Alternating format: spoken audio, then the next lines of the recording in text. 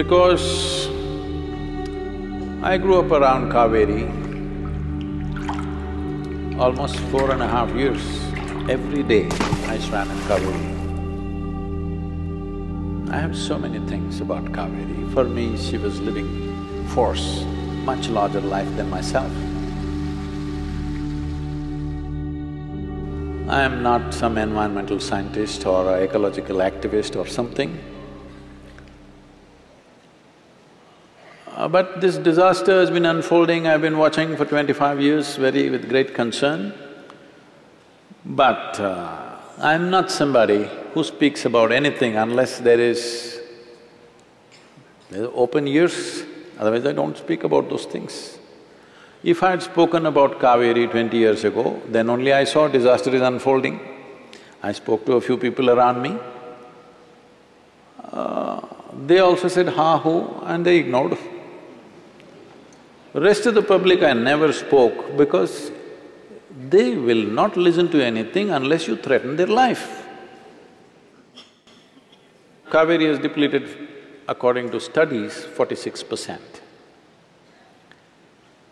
But according to my experience, it's around 25% of what it was 40–50 years ago.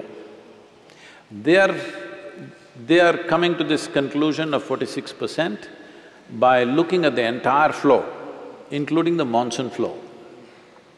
But let us say, we take the month of September, because Kaveri calling is in September, many things significant to us happened in September. Let's say we take September and look at Kaveri, how it was 50 years ago and how it is today. She is only 25%. You take the monsoon volumes also, then maybe 46% depletion. So, this doesn't happen overnight. This has been happening. Chennai people never thought it's a problem till they have to wait for a train to bring water, huh? Southern India, a tropical nation, rich land, fertile land, which we have farmed for over 12–15,000 years. Over 12,000-year history of farming in this land. Same land we plowed for 12,000 years and every year it gave us the yield. But in 2 generations, in about approximately 40 years since we started using chemical fertilizer, now nearly 25% is on the verge of becoming a desert.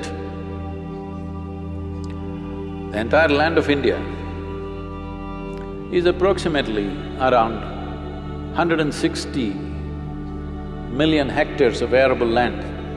Out of this, 104 million hectares of arable land is right now considered as distressed soil.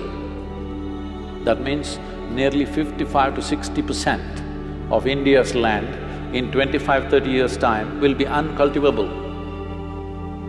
And we have… by then we will be 1.5 billion people. What a great plan, to have 1.5 billion people and lose 60% of the land. How are you going to keep them alive? When I spoke about 8 years ago that dead bodies will fall, people said, Sadhguru, don't talk like this. I said, okay, wait. You wait, it will fall. Not in ones and twos or dozens, it will fall in thousands if you don't wake up in millions.